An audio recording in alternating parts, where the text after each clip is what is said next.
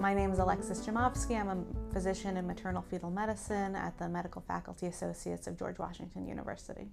Alcohol use is a common question that patients have in pregnancy because they've heard different things from their friends, their family, and the media. Sometimes patients will say that they've heard that it's okay to drink a glass of wine occasionally. What I usually say is that there's no proven safe amount of alcohol use in pregnancy, and so ACOG, and I agree with ACOG, we recommend that women avoid and abstain from alcohol during pregnancy.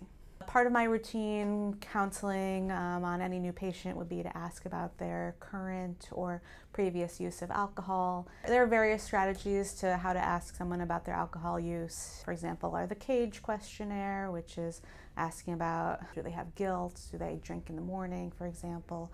So I think a lot of patients may not be completely forthcoming with their alcohol use because they're afraid of being judged or looked down upon by their physicians, but really that's not what we're here for. We're here to support women. Many women have been drinking before they know they're pregnant, and once they find out they're pregnant, they immediately feel guilty about the drinking that they have done, and quitting when they find out they're pregnant or early in pregnancy is still very, very beneficial to the health of the pregnancy.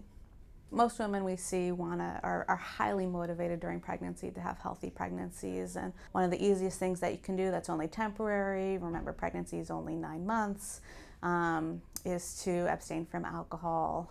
I think it's really important for OBGYNs to counsel women about alcohol avoidance in pregnancy. I think that we all need to kind of stand together and be unified on this so the patients get a consistent message.